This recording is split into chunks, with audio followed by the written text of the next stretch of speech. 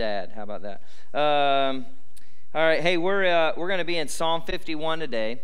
So that's page 90 and 92 in your scripture journal. So if you have your scripture journal, grab it. If you don't have one, there should be one nearby and a seat nearby. Feel free to grab that and follow along.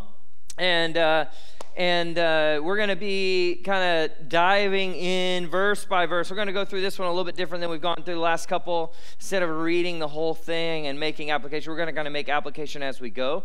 And so I hope that will give you guys and encourage you guys. I took a lot of notes on this one, so you can see the inside of my scripture journal on this one, and you'll know why pretty soon, because it's one of those, you know.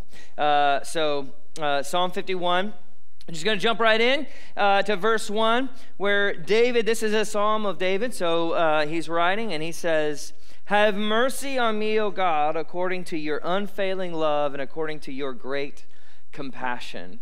Now, when we're talking about Psalm 51, and it starts with this call from David to God, saying, God, I want you to have mercy on me according to your unfailing love and your great compassion. You have to think, when you're reading this, you have to think Exodus 34.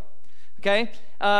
We've talked about Exodus 34 a lot at our church, but Exodus 34 is the spot in the book of Exodus where God comes to Moses and tells Moses who he is. And he says, I am gracious and compassionate, slow to anger, abounding in loyal love.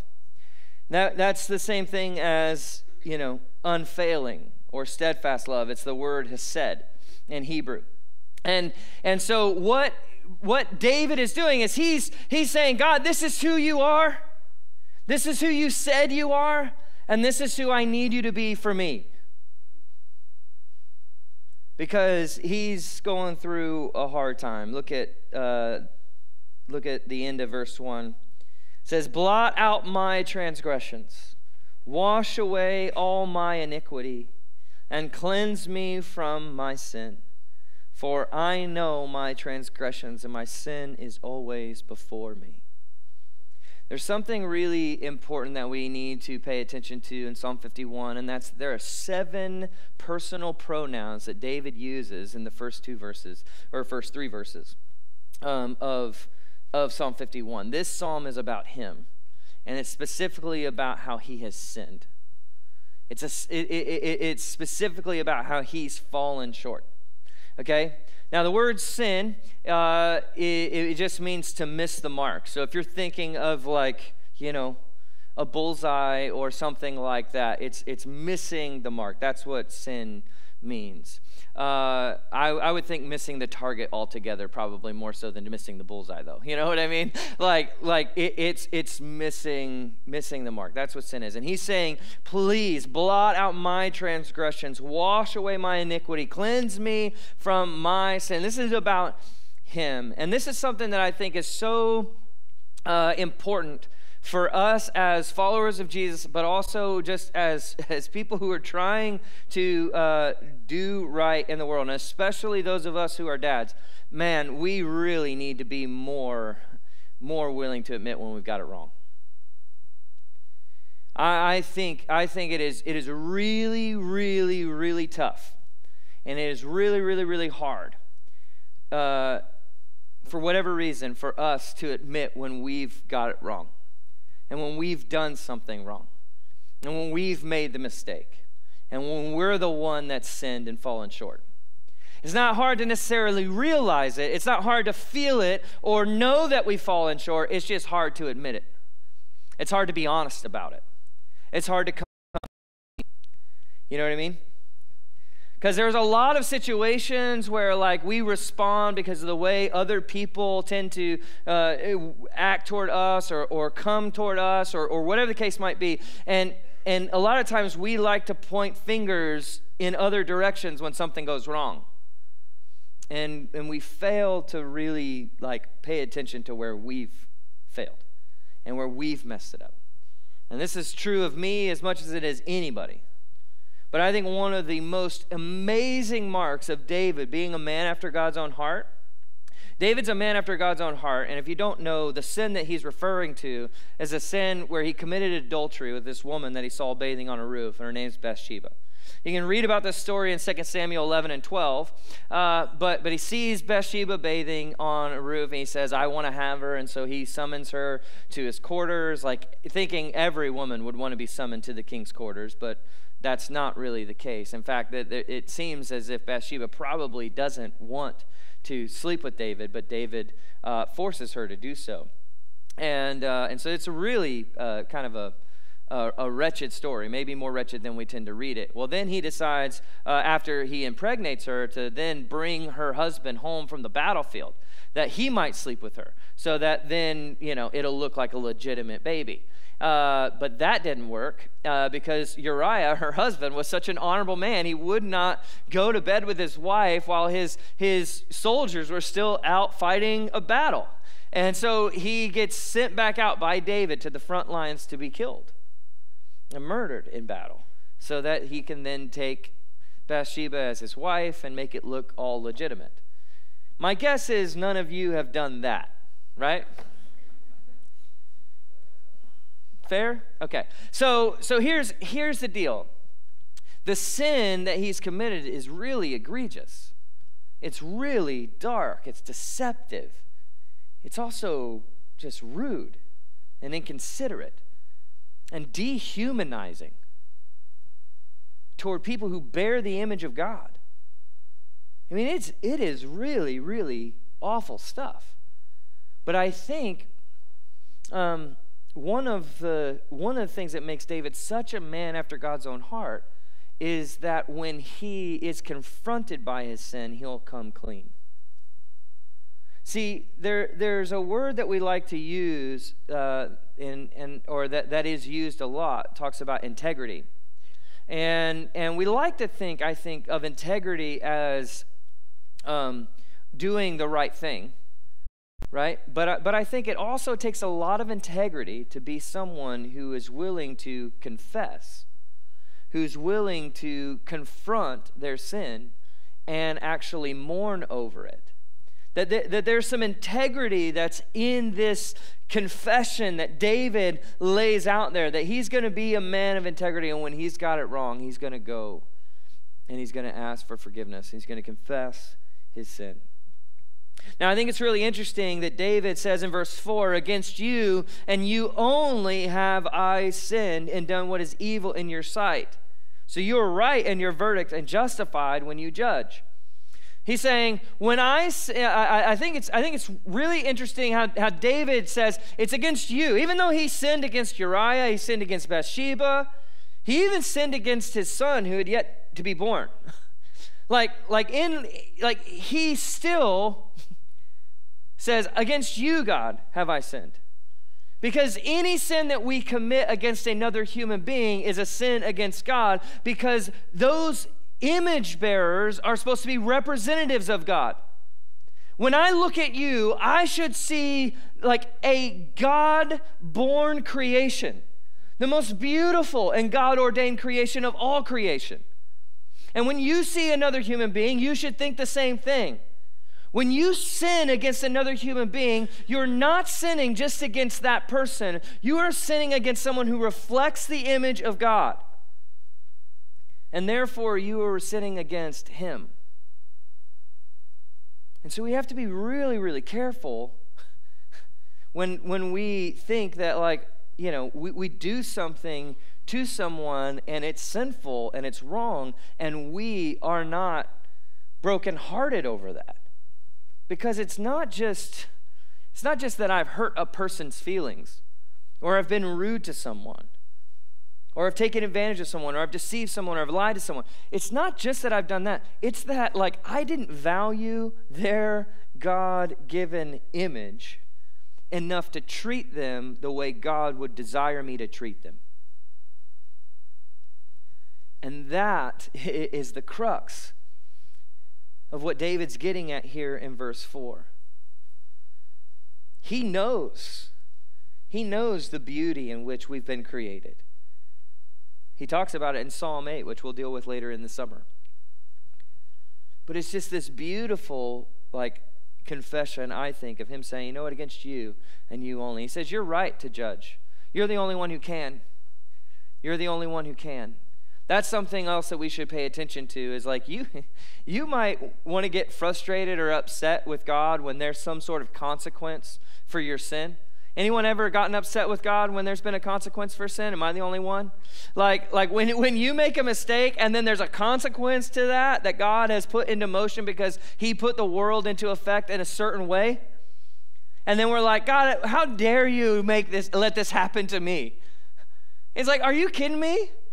Like, he can do whatever he wants. He's the only one who's perfect. He's the only one who's good.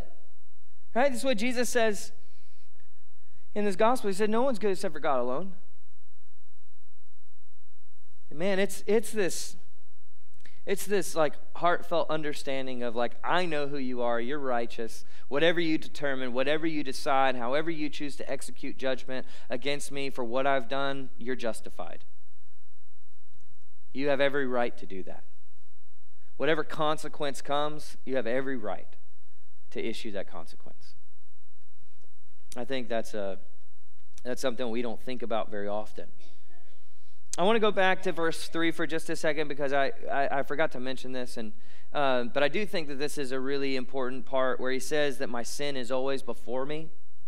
You guys know the story of Cain and Abel?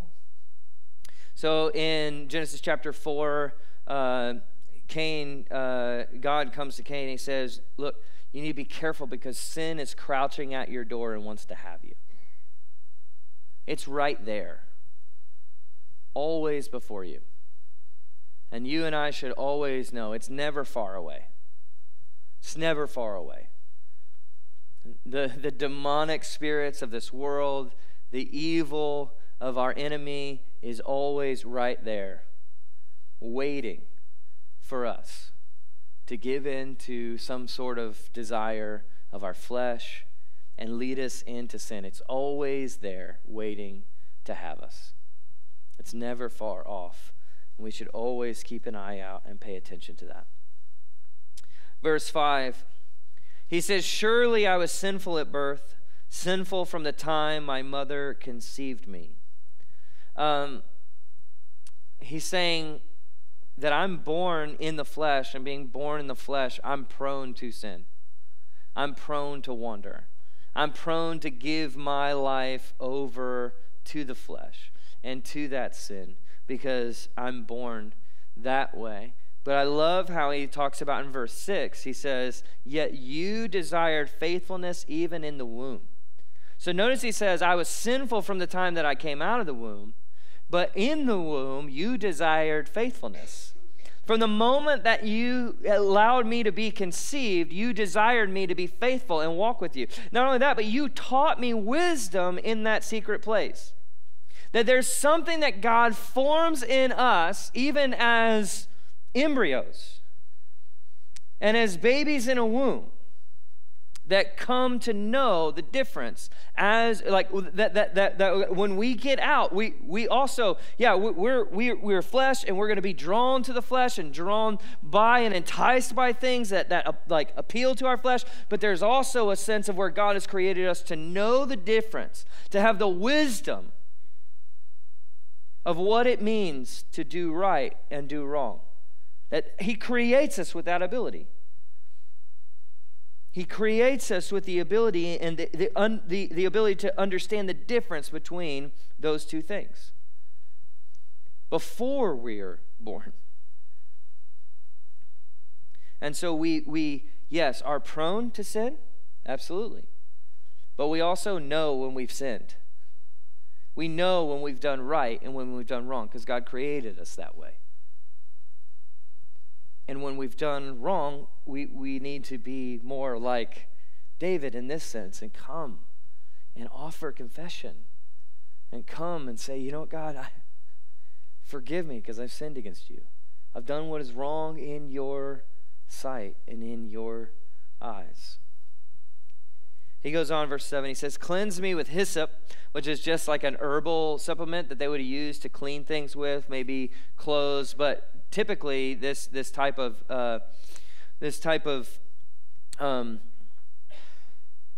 mineral was used to cleanse lepers.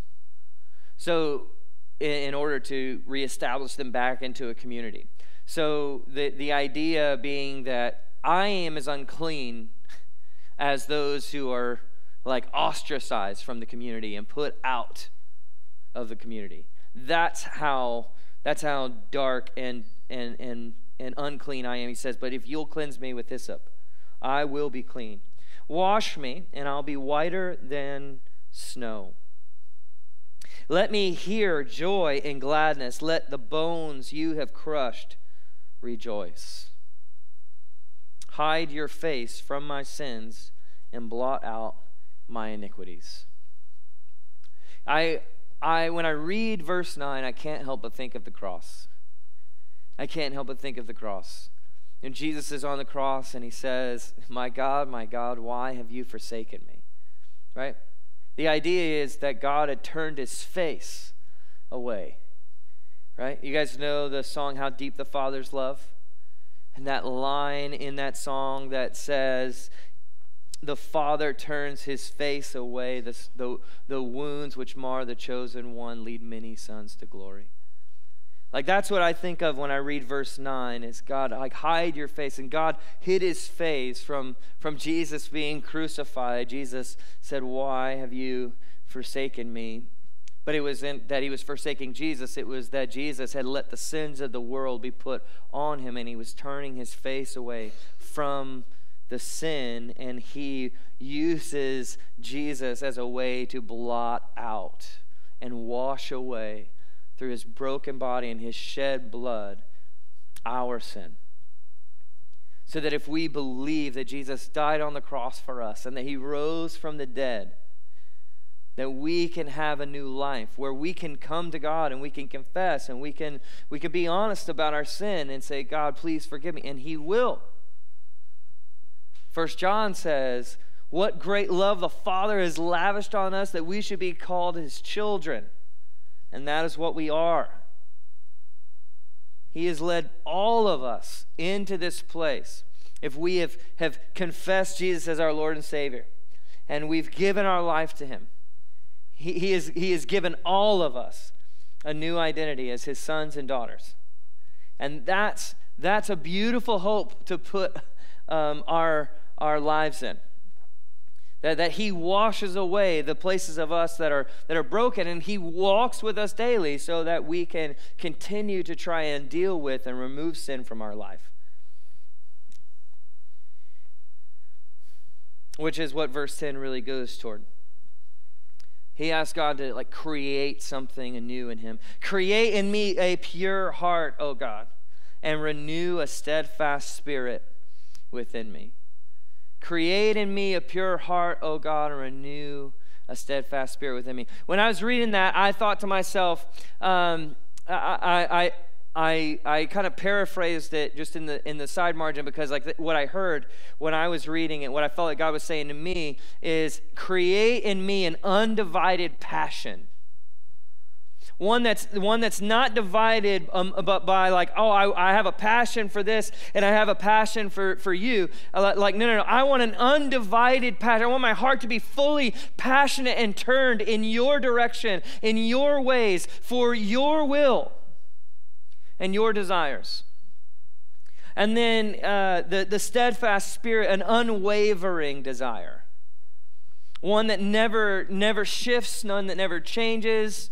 I want it to be steadfast. I want it to be faithful. I want my desire to always be for you and your will, God. Do that in me.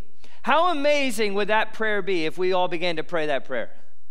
If we all began to pray a prayer that said, God, create in me a pure heart. Renew in me a steadfast spirit. Give me undivided passion and unwavering desire for you and your ways, God. How amazing would that be if we all began to pray that and want and truly want that? Not just pray it, but truly want it too. That it's our heart, that we actually want that. He says, do not cast me from your presence or take your Holy Spirit from me. Restore to me the joy of my salvation and grant me a willing spirit to sustain me. I think this is interesting that this is obviously before Jesus.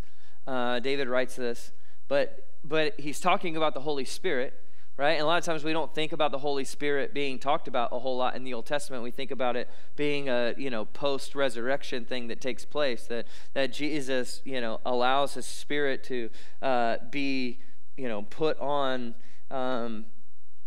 all people when they make a confession of faith. Like this is like what Ephesians says is like a signet ring stamp of his approval, right? It's like this is how you are sealed to say like you are his, like he's put a claim on you by his body being broken, his blood being shed, and in his Spirit is that claim. And I just think it's so interesting that it seems as if David already understands this. That David understands that the Spirit of God has been on him, that he's been walking with God his whole life. And now this could be because David is one of few people who's truly set apart and anointed by God in the Old Testament. And so maybe he had like a special dose of the Holy Spirit that maybe most people walking around hadn't gotten yet. But the reality is he realized that like, oh, I am always in the presence of my Father. I'm always in his presence. He is always with me. This is the joy of my salvation. The joy and the proof and the hope of our salvation is the Holy Spirit alive in us, giving us a spirit to sustain us and keep us moving in the right direction toward where God wants us to go. And David seems to understand that really beautifully as he's walked with God his whole life. And I want to just encourage you. I want to challenge you. I really want to challenge you. I know the Holy Spirit can be, sometimes a bad word in some places, right? Like you go to some churches and it's like, well, we don't really talk about the Holy Spirit and all that stuff because it's kind of scary what the Holy Spirit might start doing in your life, right? And it is. If you start following the Holy Spirit and you let the Holy Spirit have your life, it will change you. And we need to be more willing and desiring of that. Not avoiding it. Not afraid of it. We should want it like David wants it. We should cry out for it like he cries out for it. God, give me your presence. Give me your Spirit. Let me walk in it. And let it be the source that sustains me each day. Don't let me walk by my own strength, but let me be led by your Spirit, right? I mean, this is what Paul's talking about in Galatians 5 when he's talking about like walking in step with the flesh or walking in step with the Spirit. And as we walk in step with the Spirit, he does sustain us, he does transform us, he does change us. He gives us what we need in order to live a life that's worthy of the gospel. In verse 13, it says, "Then I will teach transgressors your ways, so that sinners will turn back to you. Deliver me from the guilt of bloodshed, O God, you who are my God and Savior, and my tongue will sing of your righteousness. Open my lips, Lord, and my mouth will declare your praise." I love the fact that this morning we started with that song, My Testimony. I love the words of that of that song. It said, "This is my testimony," right? That like my testimony is that I was lost and now I'm found because of Christ. I was lost, but you saved me. In spite of my sin, you loved me and forgave me, right?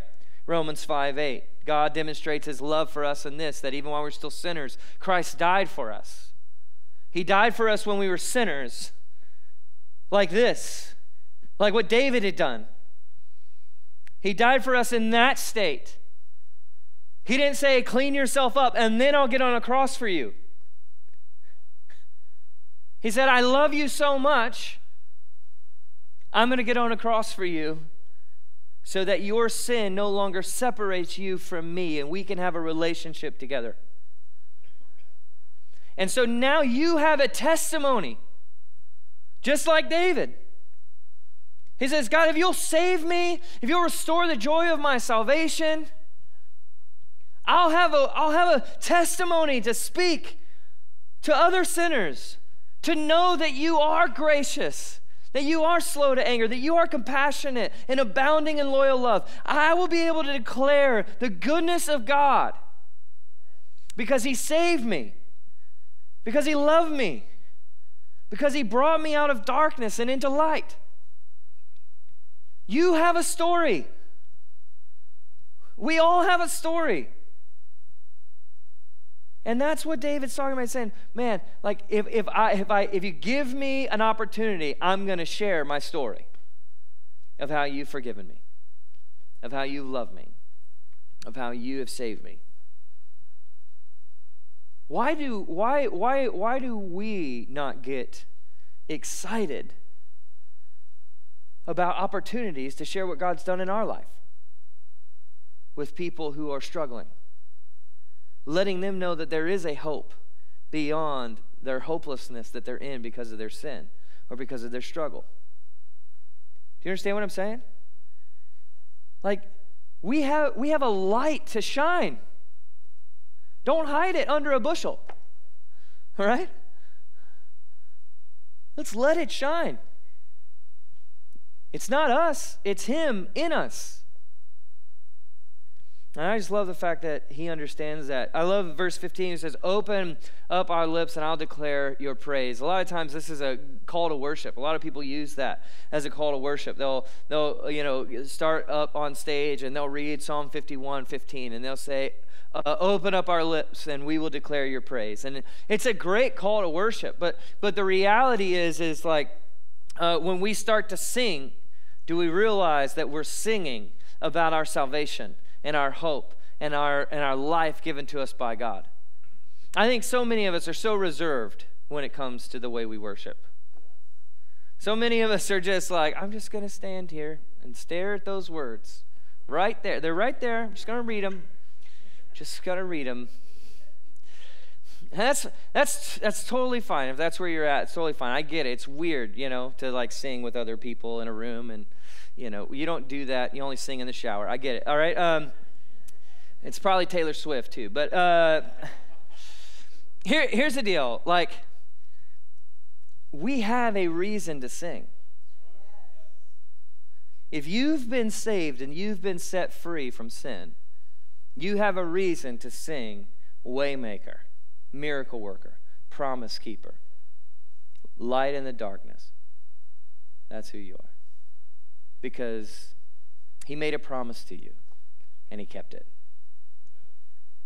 He made a way for you.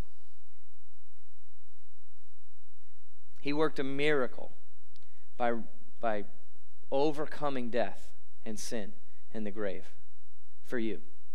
We have a reason to sing. Let us not forget that. Let us not forget when we show up here, we have a reason to sing.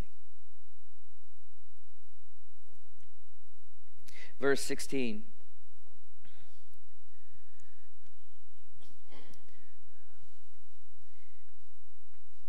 You do not delight in sacrifice, or I would bring it.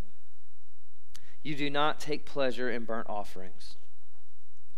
My sacrifice, O God, is a broken spirit, a broken and contrite heart, God, you will not despise.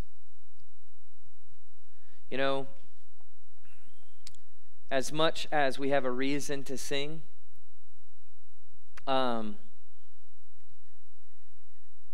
maybe something that's holding you back from singing is that you haven't truly come in touch with the depths of your sin. A lot of people, I think, show up to church on Sunday and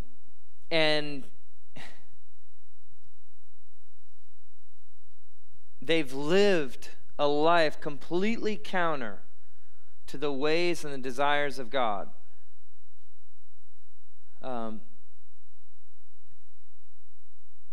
And then they show up thinking that what God desires for them is to show up. to a place like this on a Sunday. If you think that what God wants for you is to show up here, to listen to my foolish mouth talk about Jesus, like, y'all are crazy. If you think that that's what he desires for you,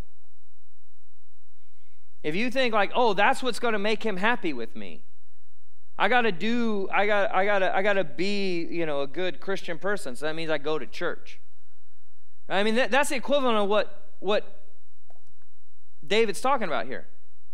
I'm going to go through all the motions. I'm going to do all the sacrifices. I'm going to do all the offerings. I'm going to do all the stuff because that will please him. That will make him happy with me again. And if that's what you think, you're wasting your time. What God desires is he desires us to know that, man, like, my sin means I don't deserve any of it. And yet he gives me eternal life. He gives me an opportunity to walk with him every single day, even though I'm not worthy of being in his presence. He says you can have eternal union, eternal relationship with me right now. And so, man, I'm broken over my sin. I think don't think that God desires religious observance. He does not ever desire religious observance.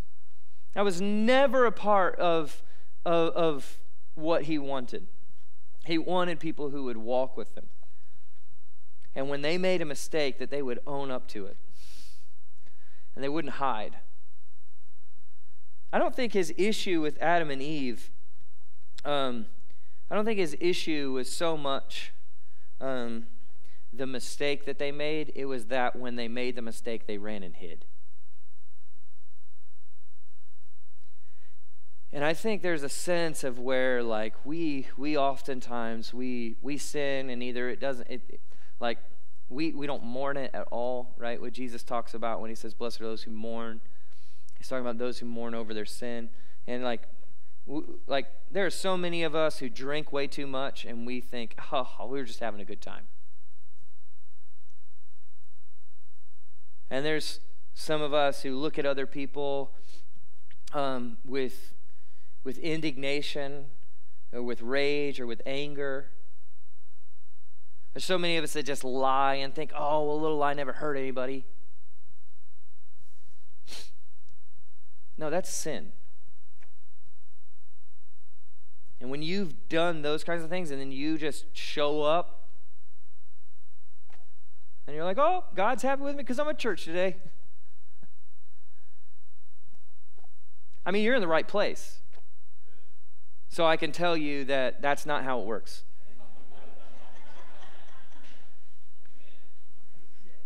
You get what I'm saying? No, what he wants is, he wants you to keep coming back here and keep praising him because you know, man, I don't deserve to be saved. I don't deserve for him to love me the way that he loves me. I don't deserve for him to give his life for a wretch like me. And so that's why I show up. It's because he keeps welcoming me into his house. And he keeps loving me in spite of all of that. But I do think that there is a sense of where this is like, I think this is really revealed again in and through, I think, the practice of confession. And there are lots of ways that this, I think, has been misused and misinterpreted and misapplied in different ways of faith in different places in the church. It's it's been very manipulative at the end of every youth conference you ever went to when you were growing up as a kid. And like, hey, if you want to make a decision, rededicate your life. And then 700 out of 950 kids go to the front and, are crying. And then, all this. It becomes very manipulative, or it becomes very like dismissive toward actual sin. Like, just, come say a confession and then go out and do it again and come back and say a confession and you're good. Like, and it just dismisses the fact that, like, that's, like, no. Like, when we realize we've done something wrong, we should leave not going to go do it again, but we should leave going, I want to try and change. I want to walk with the Spirit, let Him kind of cultivate something new in me, right? And so, but I think what James says in James 5:16 is really, really powerful and important. He says that we should confess our sins to each other and pray for each other, because the prayers of righteous people are powerful and effective. That there's healing that takes place through confessing our sins to other people and praying with other people around those things. And it shows a true broken and contrite heart and broken and contrite spirit that God will never turn away. He never turns away someone who comes and is just on their knees saying, God, I've made a mistake. He loves us. That's why 1 John also says that when we sin, confess our sin, and He's faithful and just to forgive us of all unrighteousness. So you and I have a way out. And it's through confession and through being broken and contrite. We have a way to come closer to the heart of God and what He desires for us. And I'll talk about more of that in just a minute. Let me wrap up here. Verse 18 and 19, he says, "May it please you to prosper Zion, to build up the walls of Jerusalem. Then you will delight in the sacrifice of righteousness and burnt offerings offered whole. Then bulls will be offered on your altar." So part of the prophecy that Nathan brought to David was that this mistake and this sin was really going to truly wreck his family, and ultimately that, like, Jerusalem was going to pay a significant price because of this. And so I think this is David's cry to just say, God, forgive me, and don't hurt the people who are righteous in this world and who are doing right by you. I'm the one who's made this mistake. I'm the one who, deserves the punishment, not them. And so I think this is a part of David trying to intercede, actually, on behalf of his people, because he's hoping that they won't reap the consequences of his sin. And he's praying that God will save them from that and keep them from that. So that's Psalm 51. I want to keep this memory verse challenge going. How is Psalm 23 going for y'all? You guys doing all right? Waking up each morning? Saying it? Yeah, you got it? All right. Today we're going to do Psalm 51:10. Psalm 51:10. "Create in me a pure heart, O God. Renew a steadfast spirit within me." All right, so we're going to say this together a couple times. All right, let's read it together. "Create in me a pure heart, O God, and renew a steadfast spirit within me." All right, one more time. "Create in me a pure heart, O God, and renew a steadfast spirit within me." All right, let's take a few words away. All right. "Create in me a clean heart, O God, and renew a steadfast spirit within me." All right, a few more words. "Create in me a pure heart, O God, and renew a steadfast spirit within me." All right, let's take them all away. "Create in me a pure heart, O God, and renew a steadfast spirit within me." All right. You guys got it? My hope is that you won't just know Psalm 51:10, but that it'll be a prayer from your heart. that it'll be a prayer from your heart, that you would want God to do that in you, that you'd want him to transform you and change you into a person who truly is undivided in your passions and unwavering in your desires for him and his will in your life. This morning, we're going to give you an opportunity also as we take communion to respond. So in just a moment, we're going to take communion together, and we're going to come to the tables. There are 4. There are 2 up front and 2 in the back. And this opportunity to take the body that's been broken for you on the cross and the blood shed for you on the cross in Jesus by taking a little piece of bread and a little cup of juice and remembering that this is his body broken, his blood shed, so that you could be forgiven of your sin. And this is the cost, that this is the payment, the price that he had to pay for your freedom and for your life. And so this is an opportunity for us to come each week and remember that if we were perfect, he wouldn't have to do this, but we're not perfect. And that's why he did this, because he loves us and wants to be in relationship with us.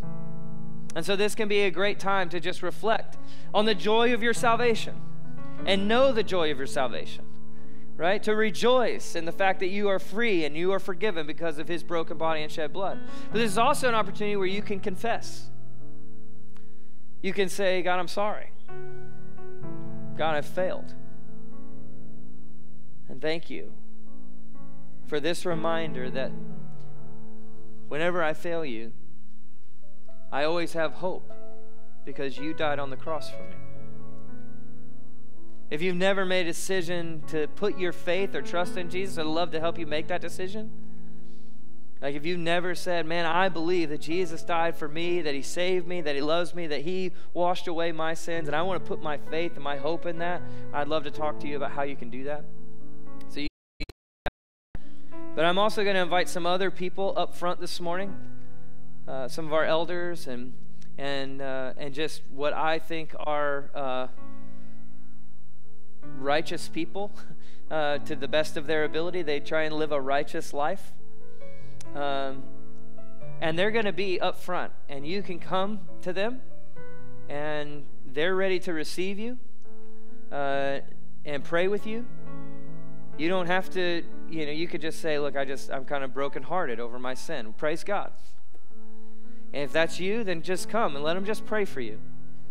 You can be honest if there's something specific that you want to confess to someone else, like we're here, and we'll be happy to listen and pray for you.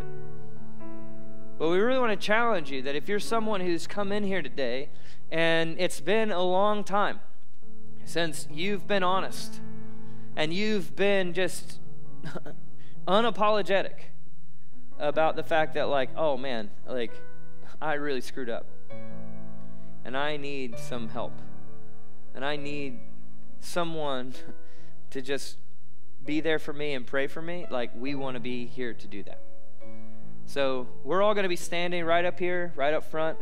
The front rows got bigger this week. Praise God. We didn't plan it that way. It just happened. So we can take a seat and we can pray with you. We have rooms upstairs we can go to if you want to really talk or anything else like that. We're here for you. But during this time, when you respond and take communion, I invite you to just come forward. You can come forward anytime from the time that you move to take communion till the end of the last song. But just come forward. And I want you to know, even if you don't come forward today, you can always come. You can always come to the altar. You can always come, and he's always there for you, and we'll be there for you too. But you just, if you don't make a decision to come today, you can come tomorrow. We'll be here, some of us, and we'll be happy to talk to you tomorrow or the next day, right? So just know that we're here for you, and your God loves you, and he wants to offer you forgiveness and freedom and hope. All right, so let's pray. God, thank you for this morning. Thank you for just the way that you love us. God, I pray truly that you will forgive us of our sins. God, even as I think about the fact that, as I was upstairs this morning working on this sermon and my son was doing something he wasn't supposed to do, I lost my temper and treated him the way he didn't deserve to be treated. And God, I just ask that you forgive us for when we let things get in the way. We forget the life we're called to live, the way we're supposed to walk and be in this world.